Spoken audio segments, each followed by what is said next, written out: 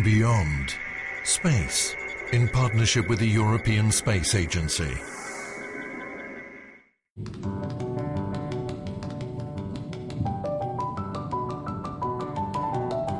For just a few seconds, it's like being in space. Welcome to the weightless world of the Parabolic Flight.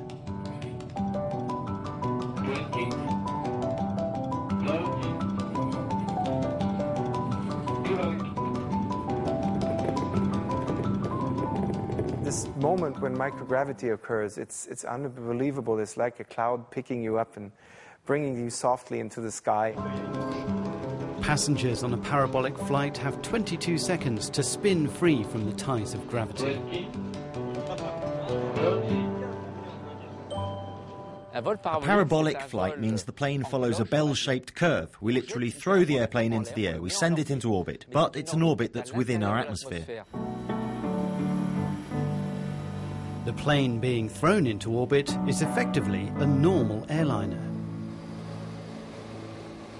It's a standard airplane. The wings haven't been modified, the fuselage hasn't been modified, the engines haven't been modified. At the top of the parabolic curve, something rather magical happens. When you're floating around in zero-G during a parabolic flight, you aren't touching either the sides or the floor. The weightlessness is exactly the same as in the Space Shuttle or the International Space Station. Parabolic flights are one of the best ways to simulate the environment of space, and those preparing to fly are scientists with a special interest in microgravity. To be on board the Novice Pass zero-G plane, the researchers have proven their experiments are scientifically sound and pass rigorous safety checks. One of the teams taking off from Bordeaux Airport today is from the German Sport University Cologne. They're curious to find out how our brains work in microgravity. We're really interested to see what's happening to the brain in weightlessness. There's a redistribution of blood volume. The blood volume is no longer sucked downwards, but it's distributed all in the body. That means an increase in intracranial pressure. And we like to see whether this has a negative impact on brain cortical activity.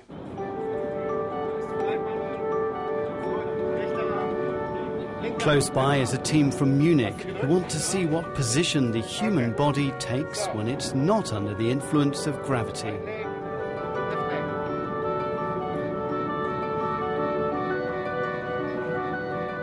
We're aiming to gather an understanding on the relaxation behavior of humans in microgravity. In ergonomics, there's something called a neutral posture, a zero posture. And to really document this posture, you have to go to microgravity. It's not all about the science of the human body. This French team wants to understand heat transfer around bubbles in boiling liquids. When you go into weightlessness, you change the transportation of heat. You can't boil water in the same way, with the same efficiency. At the same temperature, the pressure changes, the temperature changes. The physics change in weightlessness. But in order to study this phenomenon, the boiling point, you have to study at the scale of one single bubble.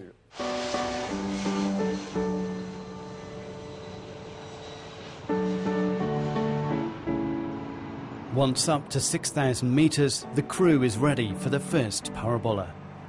The two pilots fly the plane at the same time during the parabolic curves. That's to say there's a pilot for pitch who's going to pilot the load factor. He has this add-on joystick. It's not the real joystick, it's something that we've put on there that allows the pitch pilot to raise and lower the nose of the aircraft.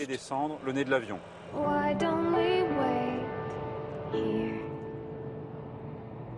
I just wanna stay here. Why don't we wait here now?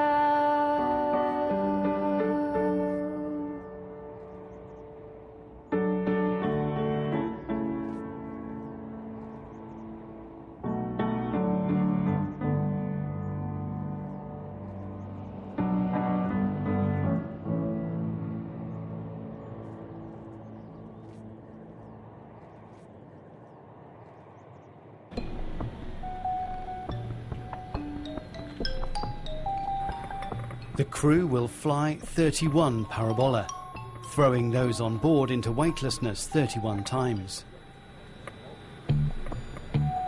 Ready?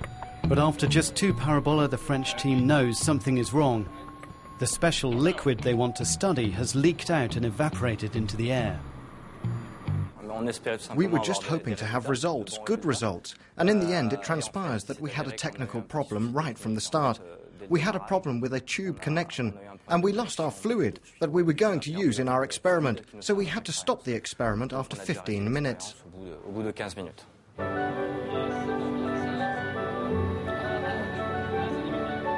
At the other end of the plane, all's going well for the team studying the human-neutral body posture.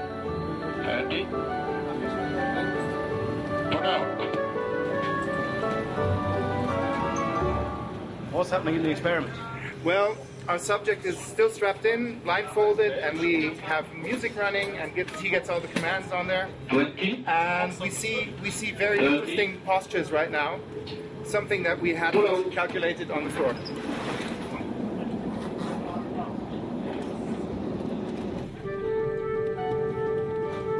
Across the aisle is the team led by sports scientist Stefan Schneider. It's tough for his volunteers to concentrate as the plane pulls up at over 40 degrees and then plunges back down again.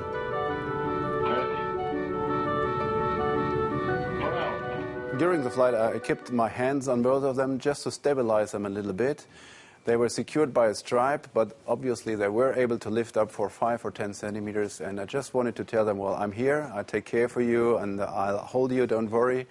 You can relax, I'll still have my hand on you.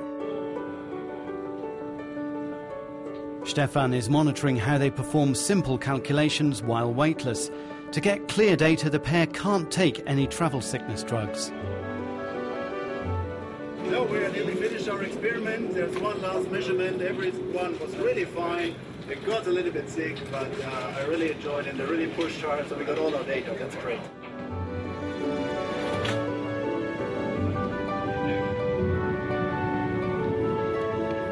As the aircraft curves through the sky, the volunteers on Tom Derlich's experiment lift freely into the air, attached only at the hip. Everything they do is captured on camera. The video data we transform into a stream of pictures. Each of the 3 cameras delivers a stream of pictures, and each 3 pictures are synchronized and then put through a special software we're using to create a 3-dimensional model of the human posture at that point in time. Ready?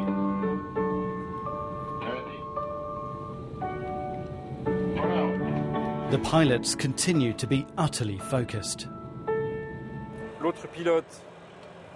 The other pilot is the roll pilot, who with these 2 pieces of string has to make sure that the wings stay horizontal over the course of the maneuver. So these allow him to work on the roll axis without interfering with the pitch pilot.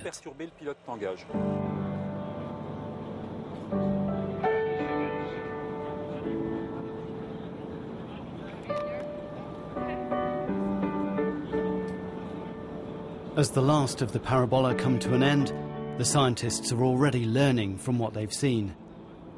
So, do our brains work differently without gravity? Currently, I don't think that there's an impact of gravity itself. I think it's more the stress.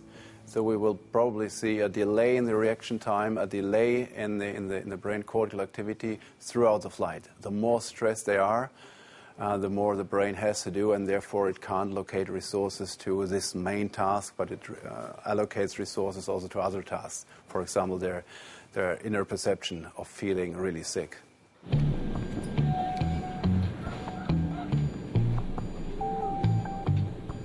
The team studying human-neutral body posture have had a superb flight. None of the volunteers were ill, even without travel sickness drugs, and the science was good. We could see some interesting oscillations over the body when the body tries to react to entering microgravity. The body tries to find a new, let's say, center of gravity for itself, and that's very interesting to see how we had 3 different subjects, how they behaved. The French trio can't salvage the experiment and will have to start again tomorrow. It's pretty stressful. It's 6 months of preparation. We're allowed just 3 flights of 30 parabola each, so wasting a flight is wasting a third of our experiment time.